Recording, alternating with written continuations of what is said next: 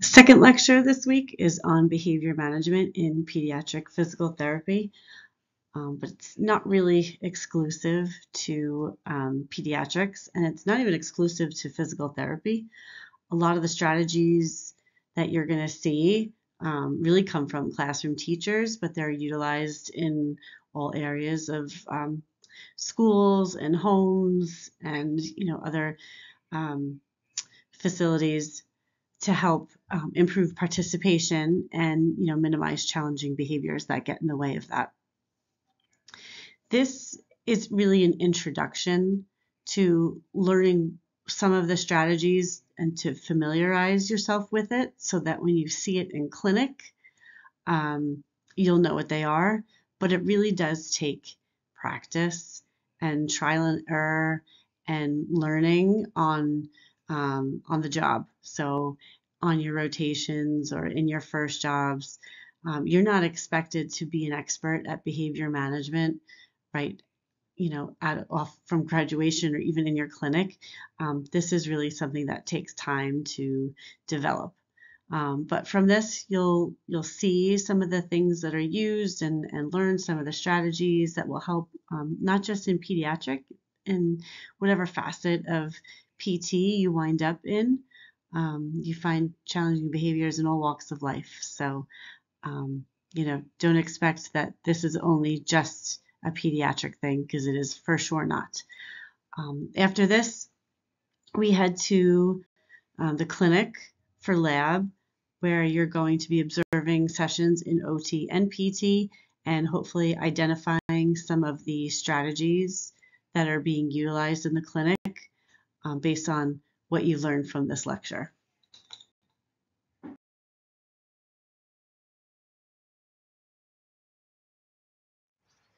The children in the video that you saw are showing behaviors, that you would typically see in a preschool classroom when children are interacting with each other or having to follow, classroom routines and rules.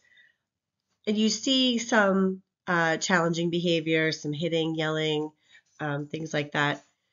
So why am I showing that to you? Because we're not teachers. We're not going to be, working with kids in a preschool classroom where there's, 5 or 6 or 7 kids all trying to work together. Because while you might not see what, the research describes as challenging behavior, which is really that's extreme behavior that's injurious to the child or others, but you are going to see behaviors that are challenging to getting a productive session. So kids that refuse to participate, kids that run off, kids that want to do something else. So for the purpose of this lecture, we're going to refer to all of these types of behavior as challenging because it's challenging to us getting our session done. But in reality, when challenging behavior is typically defined as that extreme behavior. So why do we see it so much? Well, children with disabilities are 2/3 more likely to display challenging behavior. And a lot of that has to do with limitations that they're having in other areas of development as well. And as in that group of kids, about 10 to 15% of them are going to show that self-injurious, aggressive, harmful behavior. In the research, you might see it as high as 82%, but a lot of that research has been conducted in specialized residential settings where they have a large population of children with that more extreme behavior. But families of children with intellectual disabilities who exhibit challenging behavior really report high levels of stress, inadequate family support. So the people that are working with them to help, a lot of times they report that they just feel like they're either not trained enough or not experienced enough or can't follow through enough to actually give the family some meaningful strategies and support. And, what happens, sadly, a lot of the children with this extreme level of behavior wind up being placed in a residential setting because there's just, the families are just tapped out, and, that seems like the only other option. This is an interesting quote. If a child doesn't know how to read, we teach. If a child doesn't know how to swim, we teach. If a child doesn't know how to multiply, we teach. If a child doesn't know how to drive, we teach. If a child doesn't know how to behave, we teach, punish. Why can't we finish the last sentence as automatically as we do the others?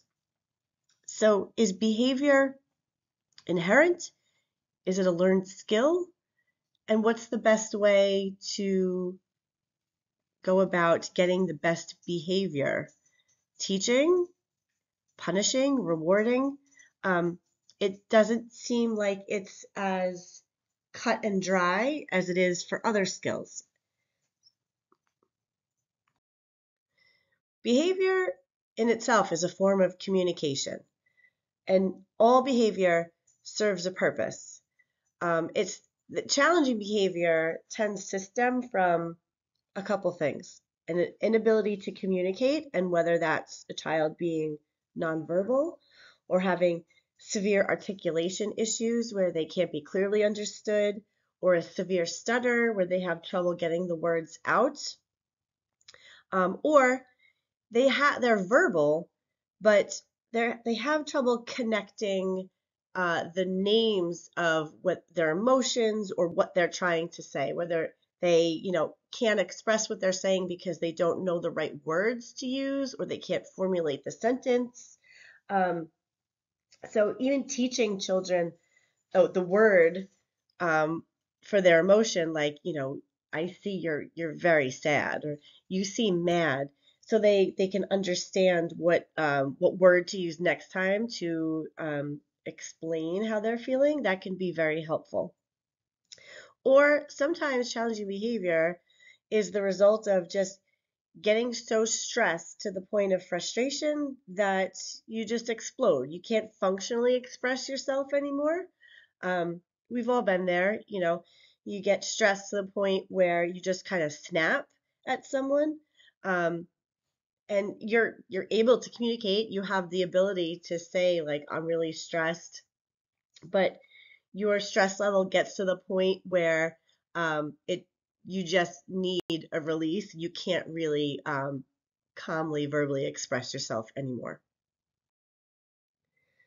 So, what is the function of the behavior? That's what we have to find out. What is the child trying to communicate, so that we know how to properly address the behavior? Is it to acquire something? Do they want a toy? Do they want a break? Um, is it to avoid something? They don't want to do something? Or is it to just completely escape from something? So when you see acquisition type behavior, that's usually to gain something. So they're maybe trying to get attention from a parent or a teacher, and that could be positive attention or negative attention. And negative attention can actually be a stronger reinforcer than positive attention. It's stronger at reinforcing a behavior that you may not want to be reinforcing in the first place. But if a child is having a hard time, getting their parent to attend to them, acting out will certainly bring them over, give them eye contact, have them interact with them. And even if it's maybe not the kind of contact they want, they're still getting parental contact. Or you have the child in school that acts out to be the class clown or does things for shock value. Those are all examples of how negative attention can reinforce, certain unwanted behaviors.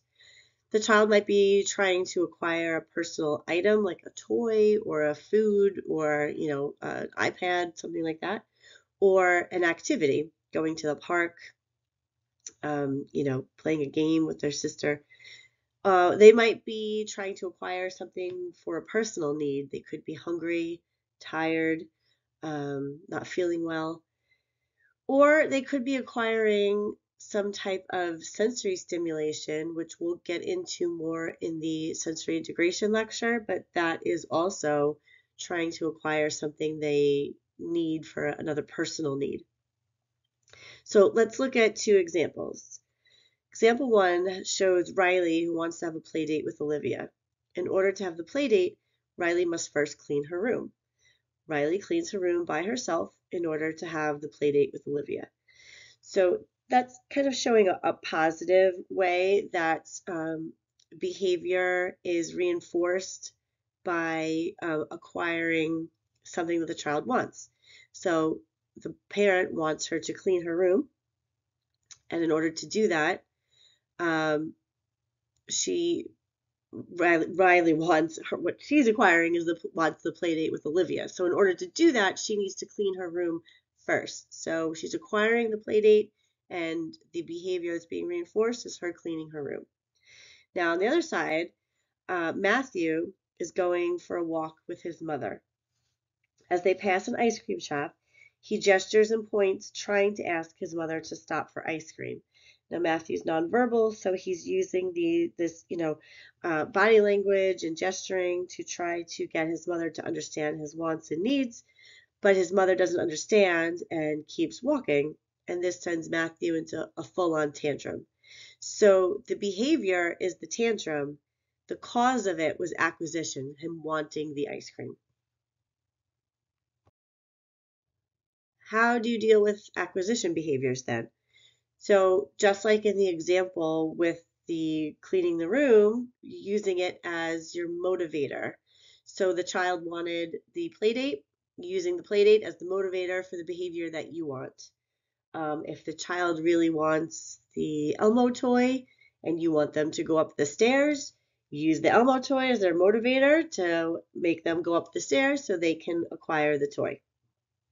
What you don't want to do is, like we said before, reinforce negative behaviors, something that's drawing negative attention um, to reinforce a behavior.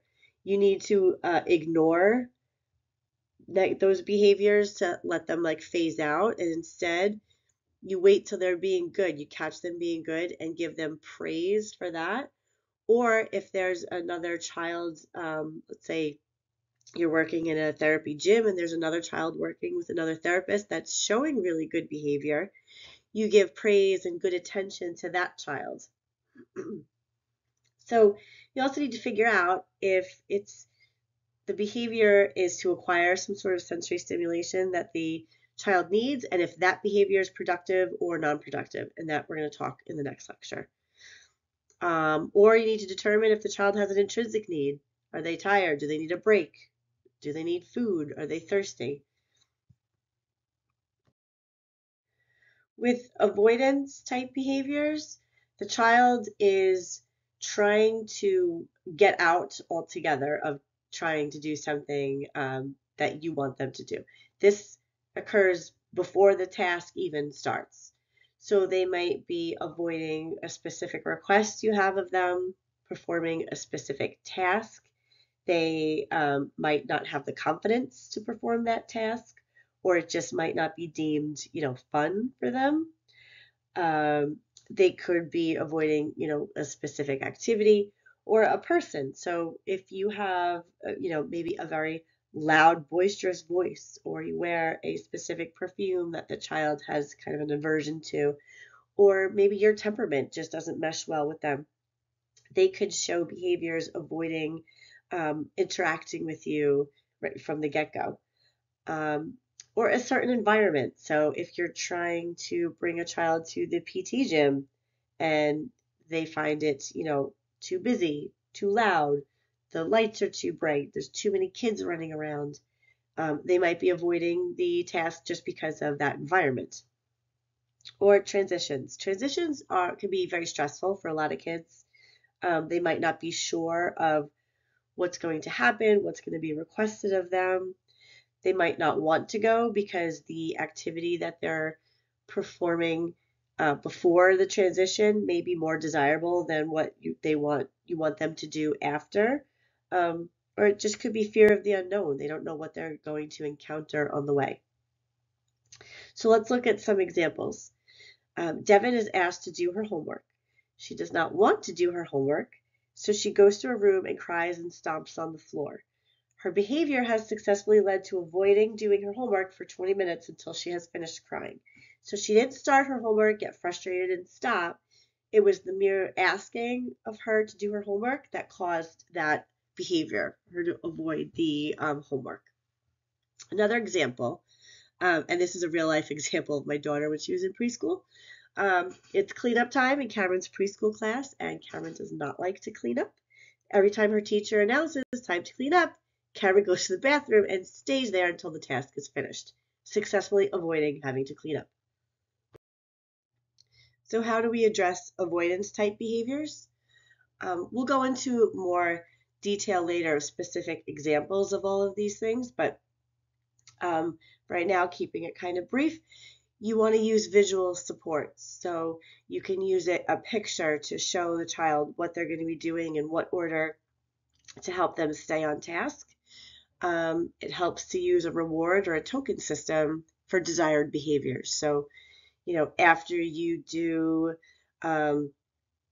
walking up the stairs, then you get, 2 minutes to play with that toy that you wanted, or you get a sticker for your book, some sort of reward that's meaningful for the child. You want to prompt desired behaviors for each step. So let's say with transitions. Okay, Johnny, you're going to put the iPad down. We're going to stand up, push the chair in, hold Miss Kelly's hand, and we're going to walk down the hallway to the therapy room. You want to use what's called a therapeutic use of self. That's when you kind of look within and try to identify any personal things about you that could be contributing to avoidance behavior. Am I talking too loud? Am I not animated enough with my talking? Is this hand lotion I am using too strong of a smell for the child? Anything like that. You want to prepare a child in advance for transitions and have them understand and be aware of what they're going to encounter on the way. We're going to be walking in the hallway. The hallway is going to be busy, but I'm going to be right there with you. I'm going to hold your hand. I'll help you navigate through, yada, yada, yada. And you want to familiarize the child with all aspects of the task that you're asking them to do, how you expect them to do it, and what it's going to look like. So now let's talk about escape behaviors. And these are different from avoidance in that in avoidance, the child doesn't start the activity. In the escape behaviors, a child will actually start the activity, but then at some point gives up and abandons the activity. So some reasons for this could be the task that they started was found to be too challenging, and they don't have the ability to say, hey, this is too hard. So they just kind of, walk away from it.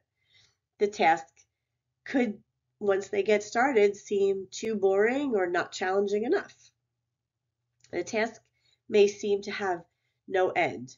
So, for example, if you're, taking an exercise class and the instructor has you doing mountain climbers and, you're sitting there like, oh my God, we've been doing these mountain climbers forever.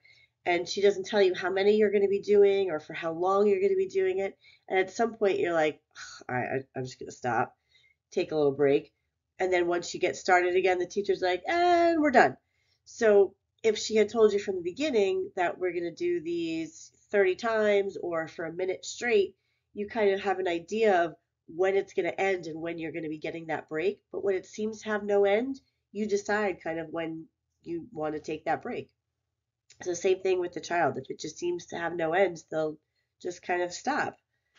They could be having some sort of sensory processing difficulty, and you're either moving them in a way that is triggering for them, or they're feeling a tactile sensation that they don't like, or for whatever reason, which you'll understand more in the next lecture, they could escape from the activity for that reason.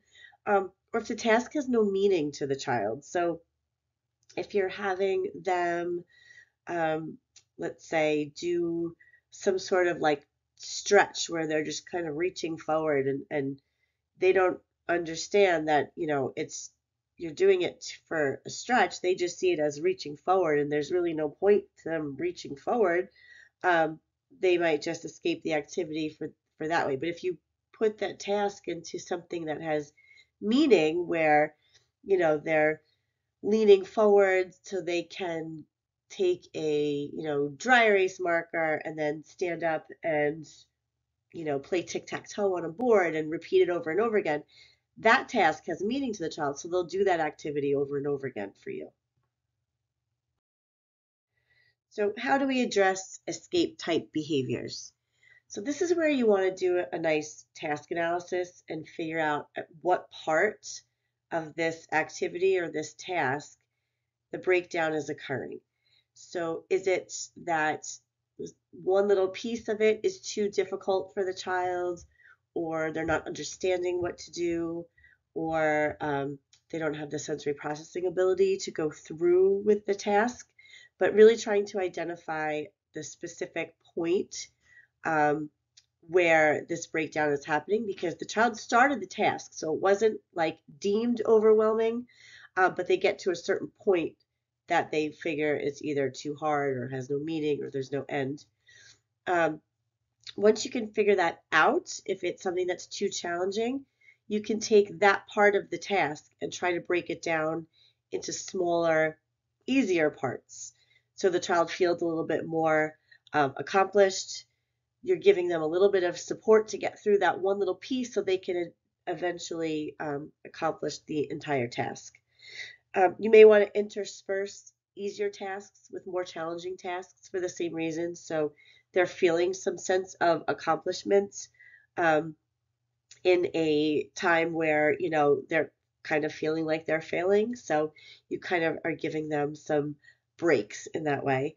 Or you might need to offer a break from the entire activity. So sometimes you need to actually help a child, give them a cue how to ask for a break, and whether that be like a gesture or a cue word that they can say that, will give you an idea of this is a lot, and I need a couple minutes, um, and that can be very helpful. And just make sure that the task has a purpose.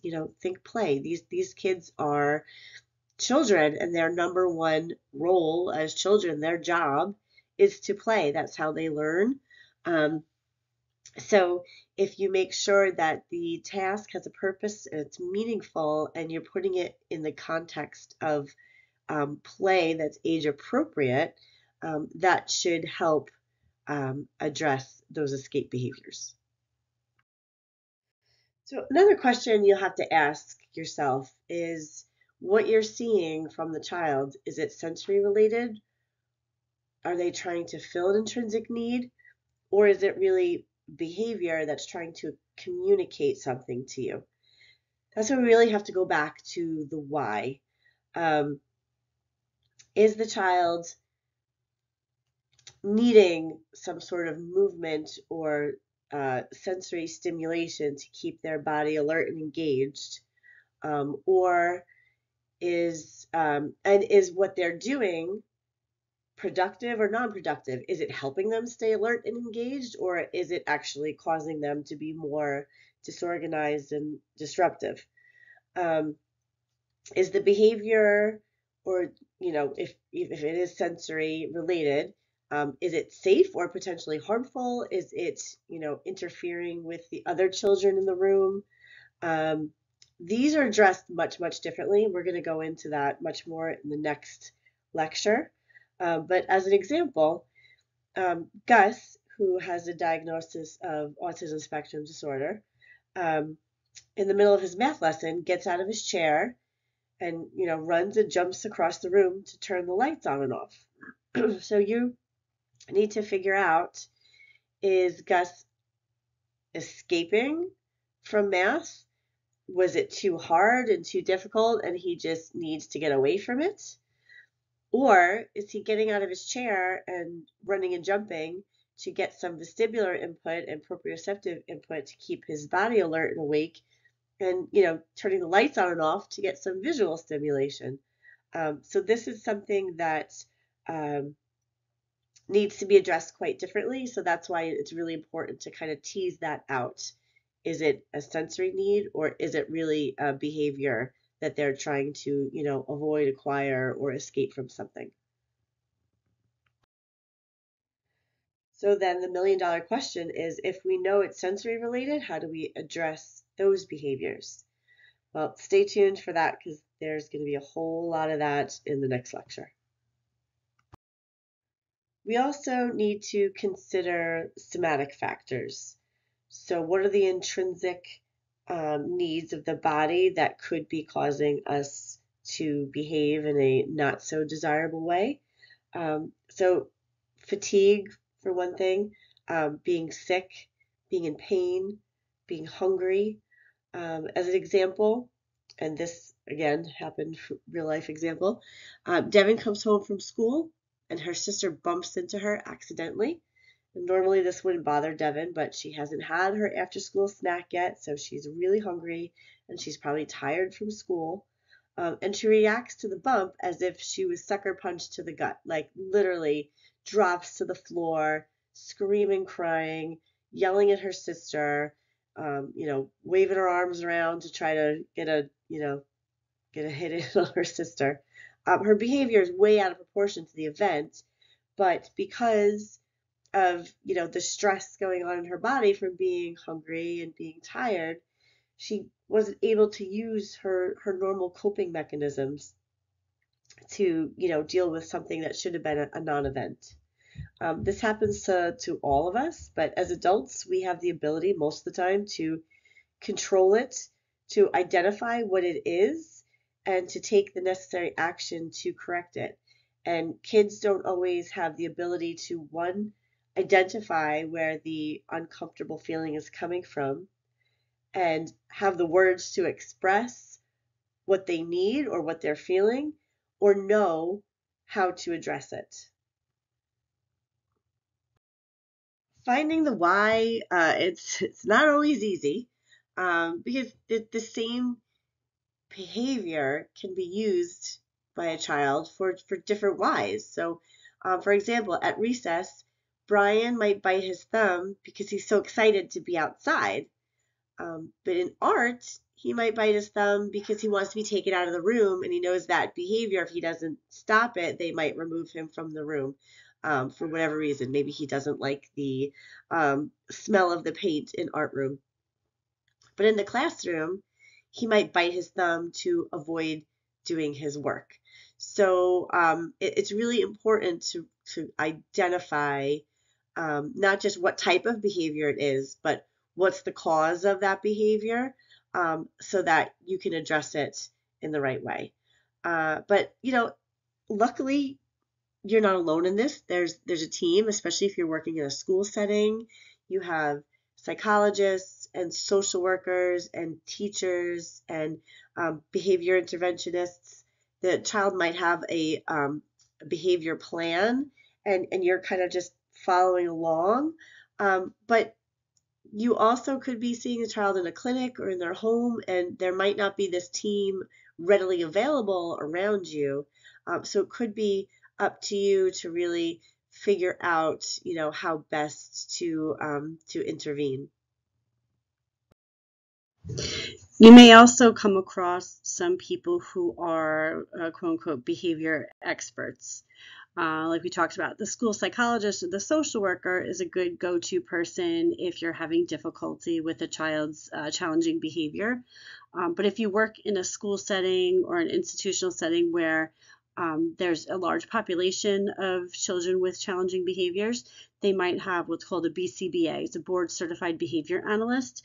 And this person has a lot of training and experience in applied behavioral analysis and analyzing behaviors. And their job is to conduct what's called a functional behavior assessment, and they observe children to find the behaviors that are that the teacher is noticing or the therapist is noticing that is causing an issue, and then trying to figure out what the antecedent is. So, what's causing this child to show these behaviors, and then they come up with an intervention plan that they present to the entire team, so everybody is consistent in ways that they're going to address the behaviors, and whether it's avoiding certain situations or coming up with a token system for rewarding good behavior. There's lots of different options, but they're the ones that really are the experts in analyzing behavior and designing the intervention plan. You may also come across what's called an RBT. It's a registered behavioral therapist. These therapists work under the direction of a BCBA. So where the BCBA analyzes the behavior and creates the intervention plan, the RBT implements the plan. So they might be working one-on-one with the student. They might be just in a one classroom helping out the staff, but they're kind of putting forth these behavior strategies. So to help us find the why, we're going to look at the ABCs of behavior. So this stands for A is antecedent, what happened just prior to the behavior.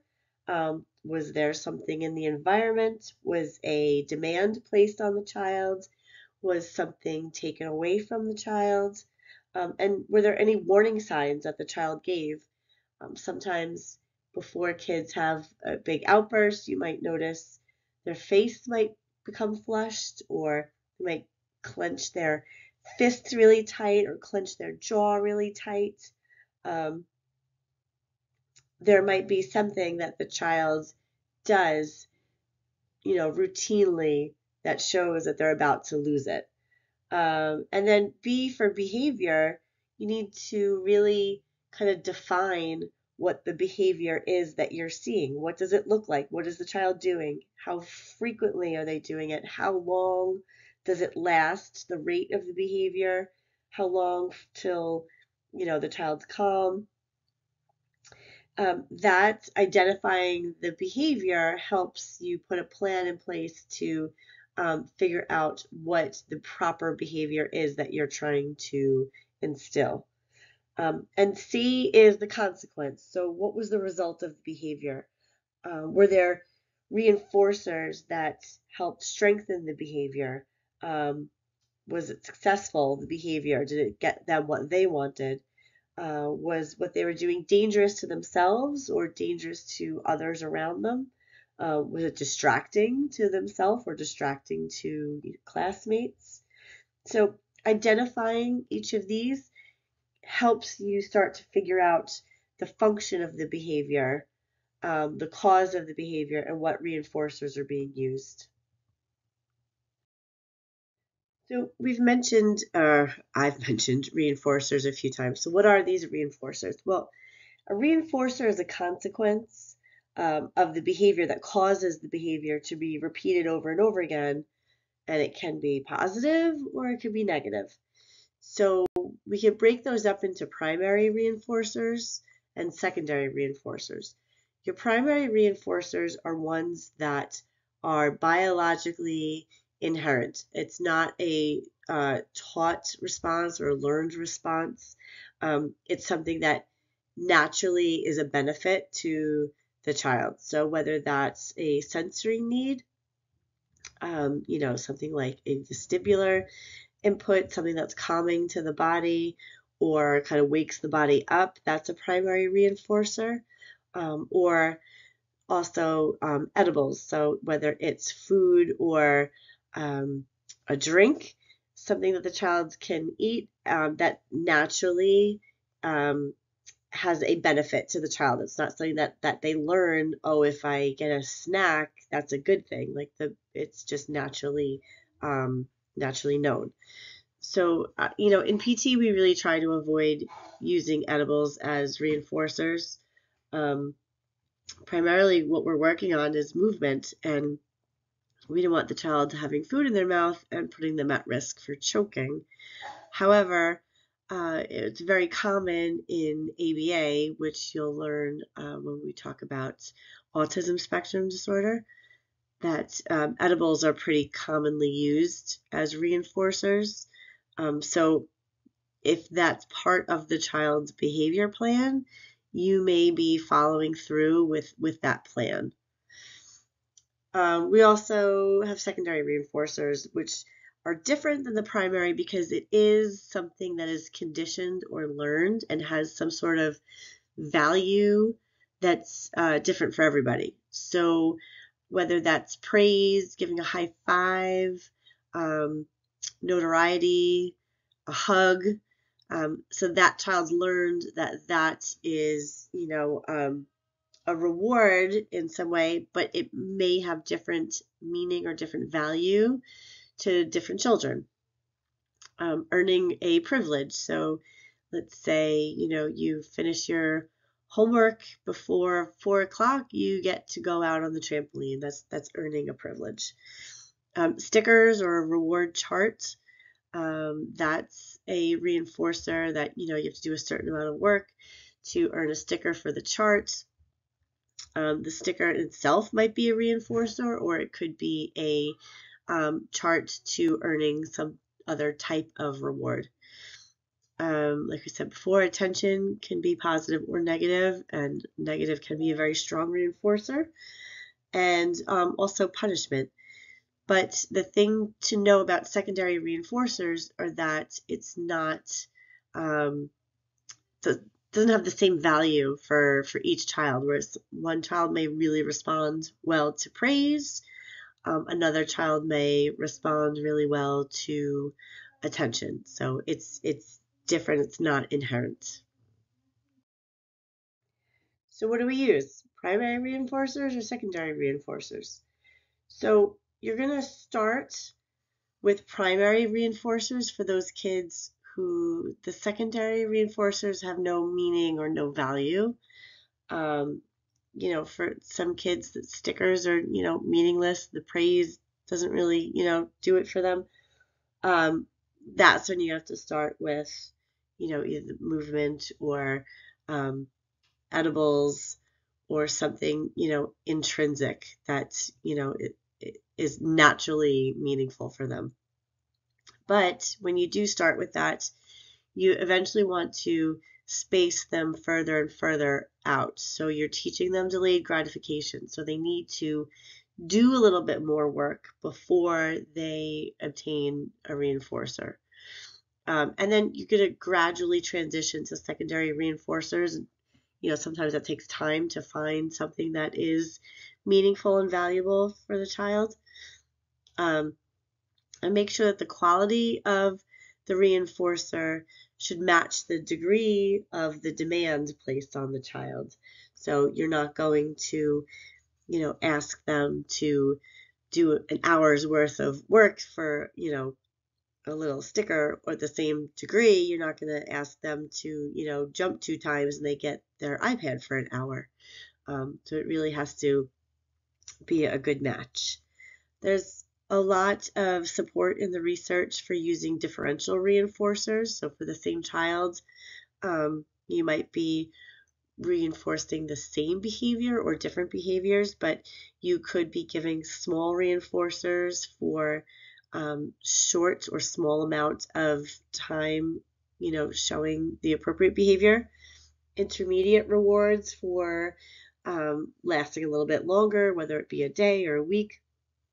And then big reinforcers. So if you could last a whole month doing, behaving the right way, you might earn, a movie with a family or, a night out dinner or, something a little bit bigger than maybe a toy, which was that intermediate reinforcer. And then you could have a huge reinforcer. So if you could last, a whole year, maybe we'll take that trip to go, visit grandma over the summer, something like that. But whatever you find that works for the child, whatever reinforcer is having a benefit, make sure you don't ruin it. And the number one cause of a reinforcer losing its effectiveness is when you give the reinforcer out regardless of the performance. And this happens so easily and so often where, you might say, if you do X, Y, and Z, then I'll give you this donut, let's say. And the child does X, Y, but Z gets pretty hard and they just, they kind of can't do it and they just give up. And then, the parent or the therapist or whatever will say, you know what, you tried really hard. We'll give you the donut anyway. Well, then they're going to learn that they don't necessarily need to accomplish everything that they're being asked, and they'll still get the reward. So then the reinforcer becomes ineffective. So now what do we do?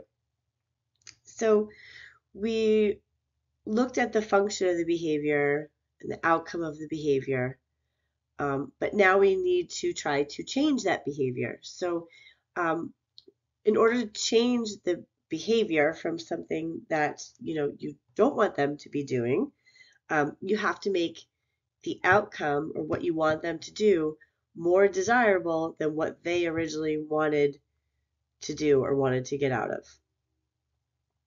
You need to know what makes the child tick. So you have your teachers, parents, they know the child very well. You can ask them, what does the child enjoy at home? What games, what shows, characters, sports, hobbies, songs, anything that can be used as a motivator to help this child participate.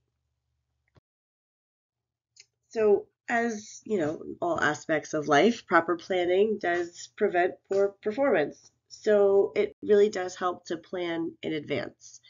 And do you have to do this for every child that you work with?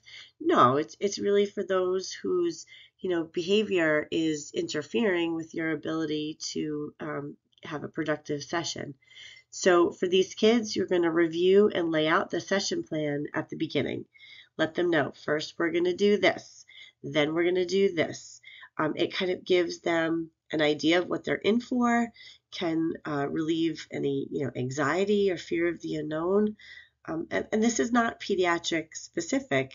I used to do this when I worked in the adult orthopedic world, where I would tell my patients, first we're going to do this and then we're going to work on that. It just gives them an idea of what they're going to be doing and when we're going to be done, and it's just nice to know and not be guessing. But you really need to cater your instructions to your audience. So for some kids, they might not be able to handle a lot of verbal instruction. You might need to give very short 1 to 2 word instructions. If cognitively they can't understand all the words that you're saying, or maybe their attention span is limited and you're losing them after the first couple words and they're not taking in all of your verbal instructions. You can use things like a checklist or a visual schedule. I'm going to show you examples of those in a second, but it's just giving a clear idea to the child of what we're going to do and in what order. So this is an example of a very simple checklist that you could use with maybe an older child, actually someone that can read, so they're so they're reading the activity that they're doing, so they know, first they're doing trampoline, and when they're done with trampoline, they can put a check mark on it or cross it out. So they're feeling some sense of accomplishment, like they're getting somewhere as they check things off of the list. And then they know, the more things that get checked off or crossed off, the closer they are to being done. These are 2 examples of how you can use visual schedules. So there's lots of programs you can use for these, picture cards, but you can just find pictures on the internet, laminate them, stick some Velcro, and you can have one line for what we're going to be doing in this session, and then the other line is for when it's completed. So they can, tear the picture off of the Velcro, which is going to give them some sensory input, and everybody loves Velcro, and then they stick it to the completed side, so that way they're seeing how much they've accomplished and what's left for them to do. On the right, it's just another type of example. This has, the outline for the whole day, but you could have your activities for your session. And every time you finish one, you just take it off and dump it in like the little catch-all on the bottom. And then when there's nothing left, we're all done. So when you're using a written or visual schedule and you're giving them the lineup, they're showing them what activities they're going to be doing and in what order. If that still isn't keeping them on task, you might need to start adding in some rewards in there, either choice time of an activity or a specific toy or something that's, just rewarding for them. And the amount of work that you're asking them to do before obtaining a reward is going to be child dependent. So younger children with intellectual disability, autism spectrum disorder, ADHD, or just children with low motivation, you're going to need shorter intervals. So shorter amount of work before they get a reward. And that could be as simple as, Wyatt, lift your foot, touch the cone. And as soon as they do that, they follow one command, then you give them the car that they want. And, they might only be able to play with it for a short amount of time before they have to, give it back and do more work. But the hope is that they get the sense of, if I do this, then I get that. And then you can start stretching that out to longer and longer intervals as they're, getting the hang of it. Delayed gratification is a learned skill. And for some kids, it takes a longer time to learn it. And in this day and age, with our culture of instant gratification, it takes even longer to learn.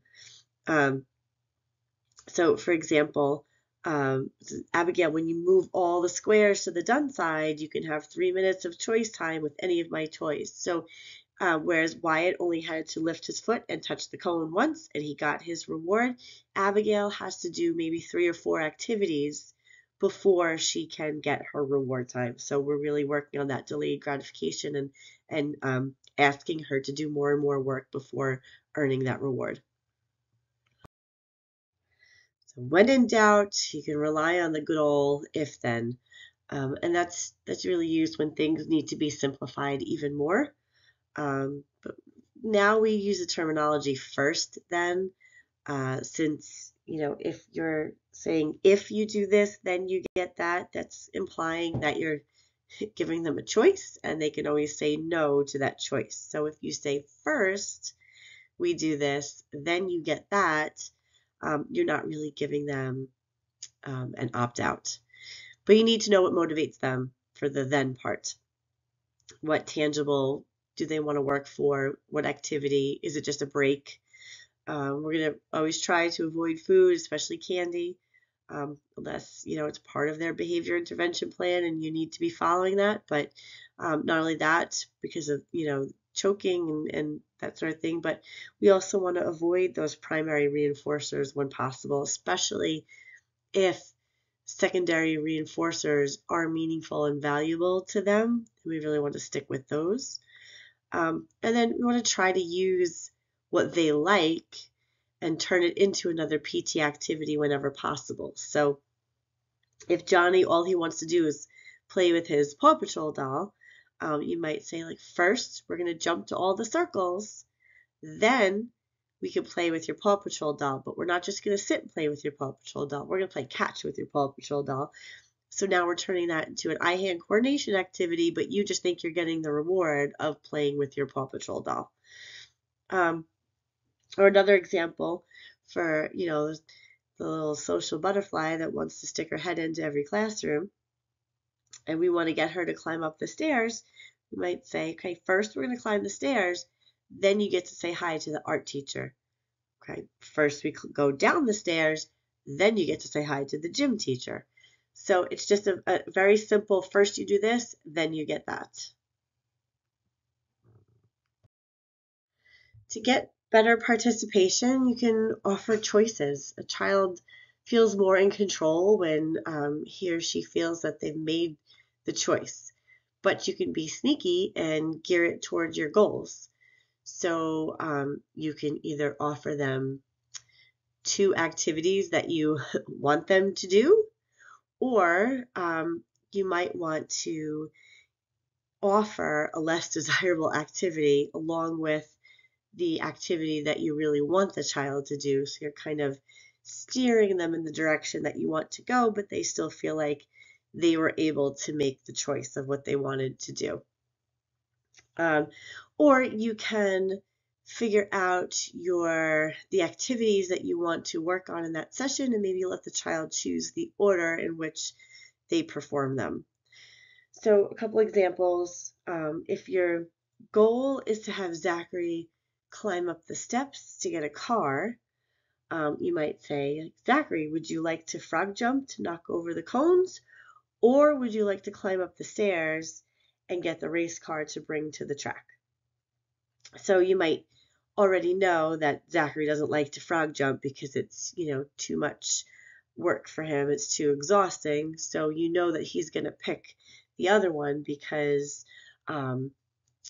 it's, easier in his mind, and that's really what you wanted to work on anyway. But you're giving him the choice and kind of steering it towards what you want to get done.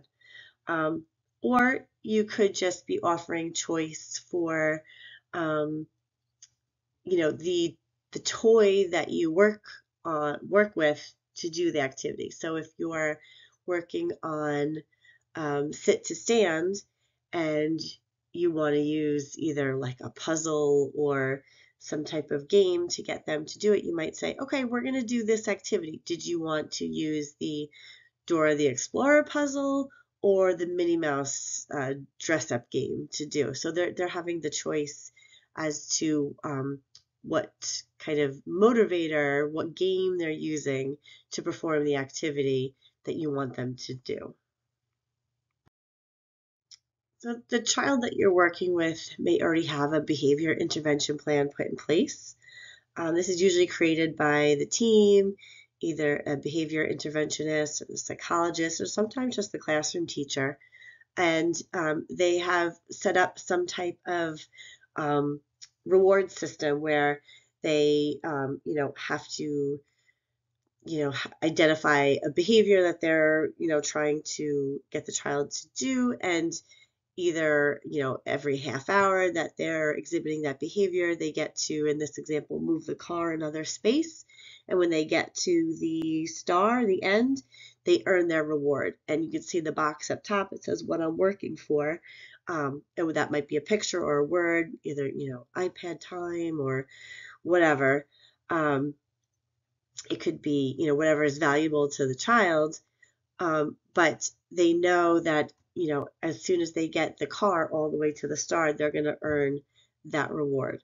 And these behavior intervention plans and these reward charts can look different, but it's kind of the same concept. So the thing is, you might have to give a child frequent reminders as to what they're working for. So they know about their behavior intervention plan, but sometimes it's hard to be showing the behavior that the teachers want, and especially when you're getting frustrated or bored or whatnot, and just naturally the undesirable behavior start to surface, then that's your job to say, remember what we're working for? And that reminder usually is enough to kick in, like, oh yeah, I got to keep it together, because if I don't, I won't get my car to the star and I won't get that reward. So we talked about transitions before and how stressful they can be for some kids.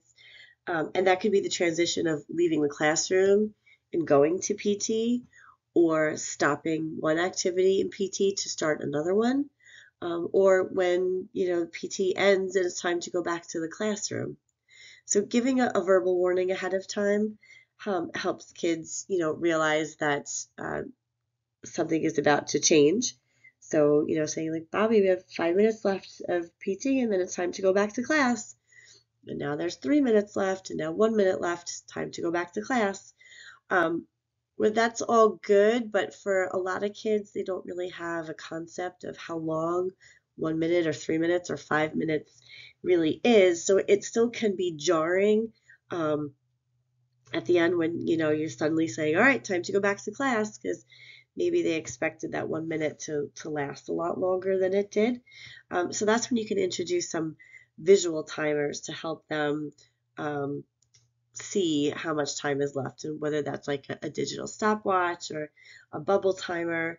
And we'll show some pictures will come up of that, where the bubble timer is nice because they can see when the bubbles run out, that's when we're done. And there's lots of of those like the colored like bubbles kind of at the top, and as they come down, you see there's less and less and less at the top.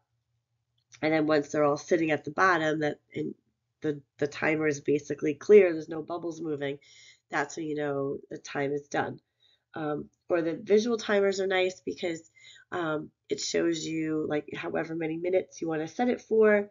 And as the time ticks down, the amount of red gets smaller and smaller. So they kind of have an idea of how much time is really left. And remember transitions that we need to let these kids know what to expect for every step of the way, giving them prompts, laying everything out, but also um, giving them an idea of how you expect them to behave. So maybe in the transition, the child's running down the hallway. You don't say, don't run, because sometimes they only hear the last thing you said and they hear run. So instead, you give them the clue of how you want them to perform the task. So we're going to walk back to class, or Bobby, walk. So that can be a little more understood. And, always giving them a reminder of what they're working for, what reward activity they might be earning once they, do come to PT or do go back to the classroom. Something else that helps the young ones in transitions is making the transition into a game. So we could play I Spy on the way down the hallway to the class. If they're having trouble leaving the room, kind of distract them and make it into a game. Let's see, I'm going to choose something first, and then you get to choose something. So we're in the hallway, I spy something blue, and then the child's looking around trying to find something, and then they get a turn at it. So sometimes that's enough to help with the transition. Just some other things to consider. Some of these we've kind of talked about already, but knowing your child and what kind of directions or verbal instructions you can give them. So some kids, really need just simple one-word commands, whereas other kids, you can give them more detail of exactly what you want them to do and how you want them to do it. But that might be lost on some other kids. So you really have to cater it towards the child you're working with. Now, if prompting is needed, you want to start with less, and then if that doesn't work, you can add on, pair verbal with manual prompts. Prompting is different than facilitation. I'm not addressing alignment or doing like that. It's just kind of giving them a cue of how I want them to move if the verbal isn't enough. But we want to decrease those prompts as quickly as possible. So, for example, when I work with children with autism spectrum disorder, if they have a hard time with their motor learning, motor planning, and imitating. So if, let's say, we're working on jumping, and they might not naturally, bend their knees and then propel up off of the floor. So I might start with giving them a cue, to bend up, bend up. Then if that doesn't work, I might, tap at their knee when I say bend, so they know what I'm talking about. Bend where? Bend the knees. If that doesn't work, I might, give them some cue at their pelvis and push down. So I'm showing them exactly what I want them to do. But as soon as they start to get it, I have to start pulling back on those prompts so they don't become prompt dependent, which can especially occur with manual prompts. But the idea is that when you're pairing the prompts with a verbal cue and they get that idea, eventually you can pull that manual prompt away and they'll only need the verbal cue for a while until they really get that motor plan down, and then you can pull even back on the verbal cue. But you also want to consider your own energy level, your intonation, how you present for different kids. So if you have a child with really high energy level and a little maybe impulsive and has difficulty with attention, I might want to talk at a lower, slower pace, a little calmer, less body movements, to try to calm them down a little bit, as opposed to a child who's kind of really like a low energy level kid. I might want to talk a lot louder and quicker and use big animated body movements to try to pep them up a little bit.